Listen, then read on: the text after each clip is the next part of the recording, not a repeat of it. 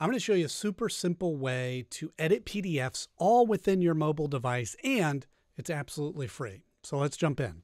Now I am on my iPhone, but this works whether you're on iPhone or Android, whatever the case is. And we're just going to go up to your App Store or your Google Play, wherever you get your apps, and just type in Microsoft 365. You want to download that. It takes a few seconds. And you open that up. And you have an option to turn on your notifications. I'm going to say not right now. I already have an account, so it's signing me in there directly. But if you don't have an account, you can sign up for free and get started. Now, across the bottom, you're going to see in the bottom right-hand corner, it says Apps. You want to click on that. And you'll see PDF Tools. We want to open that. And we want to go to PDF to Word. Okay. And then once it's in there, it's going to take you to a list of files that are all on your OneDrive. So if you upload those to your OneDrive or access them through your computer, and we're going to go in here, we're going to go to Documents, and you just want to navigate to wherever your PDF is that you're trying to edit. Click on that. And it's going to take a few seconds because it's converting it to a Word document, okay?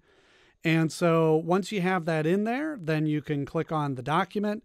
So this works just like Word. You can go through there and change, add, delete, whatever you want to do to that PDF document. It's fully editable right now. And then once you're done, you want to convert it back to a PDF. So you just click on those three dots up there. You want to go to Export, Export as a PDF. You could change the name if you want. So I'm just going to call it New PDF Doc. You can select which folder you want, or you could just go to the default, your OneDrive folder, and click Export. And that is now exported back as a PDF. And then you can access that PDF, whether it be on your desktop app or on the web interface, wherever you have access to your OneDrive. And it's really that simple to edit those. And then you can also go in and say you want to sign the PDF. Okay. So we can open that PDF up here, tap where you wish to sign, create a new signature, and you can write your signature that way. You can also store that signature, say done, and you'll see down here, it has added that signature to the document. You can, of course, now move it down there just like that.